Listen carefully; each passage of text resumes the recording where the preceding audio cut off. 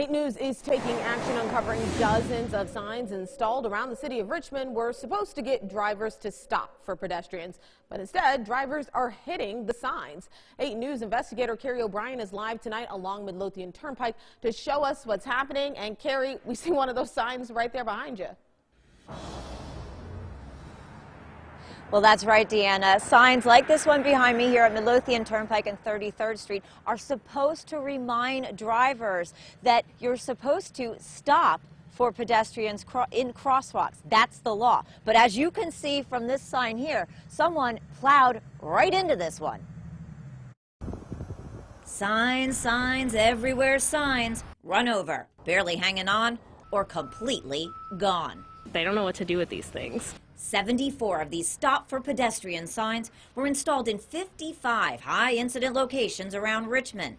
Less than a year later, 8 News, along with Michael, also known as Doll Baby Superfan, who's been tracking the destruction on Twitter, found almost all of the signs have been completely destroyed, ripped up, or badly damaged. I usually don't even attempt it just because I'm never sure if anyone's going to stop or not. Jason Roberts and Nada Ben-Karine, who frequently take the kids for a stroll, say it's scary. Ben-Karine says some drivers will look right at you and race through the crosswalk.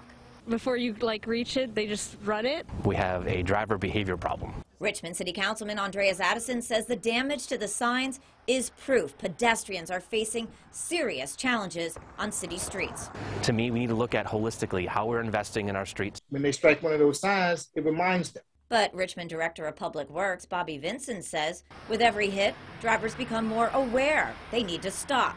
And despite all the missing signs, he says the campaign is working. They're definitely working.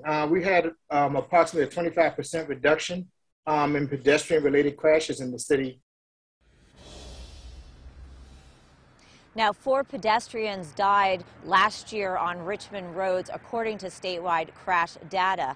Now, the signs are $400 a piece. They were purchased with federal dollars, and DPW says they plan to replace the signs that were destroyed after the winter months. We're live in Richmond tonight. Carrie O'Brien, back to you.